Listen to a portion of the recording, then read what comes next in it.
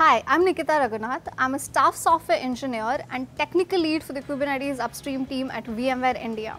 I also pursued a degree in electronics but decided to learn coding in my free time. And that's when I came across the open source community and thought that it was a good opportunity for me.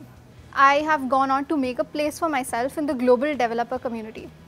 I was the first woman to win the CNCF Top Committer Award for technical contributions at KubeCon 2021. And I delivered the keynote address in front of 7,000 people at KubeCon 2019.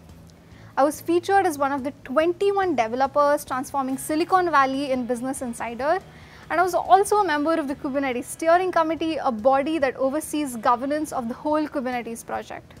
A few years ago, I couldn't even imagine addressing such a large audience or that I would win such a prestigious award so early in my career.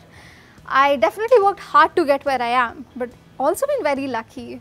I found the right mentors and, more importantly, sponsors who encouraged and pushed me to get out of my comfort zone and to aspire for things that I didn't even think were possible to achieve.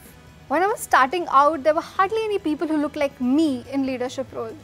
And this is exactly why it is so important to bring more women in technology and give them the support they need to thrive and move up the corporate ladder. Though there are more women in tech today, we still find ourselves outnumbered by men at work. Also, women need more than just supportive policies and good mentors. Of course, mentors are important, but the truth is, mentorship can help only up to a certain point, beyond which women in technology need sponsors.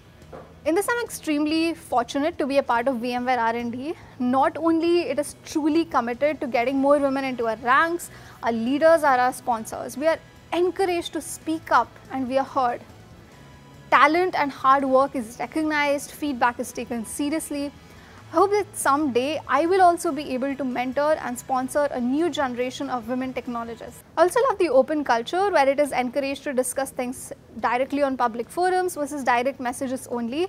And while this might look small right now, it has played a tremendous role in ensuring that we have a transparent culture in our team. But best of all, at VMware R&D, I know that the work I do on Kubernetes contributes to almost every aspect of VMware's business. Because VMware is focused on multi-cloud and Kubernetes is central to the multi-cloud strategy. The work I do contributes in some small part to the organization's core strategy.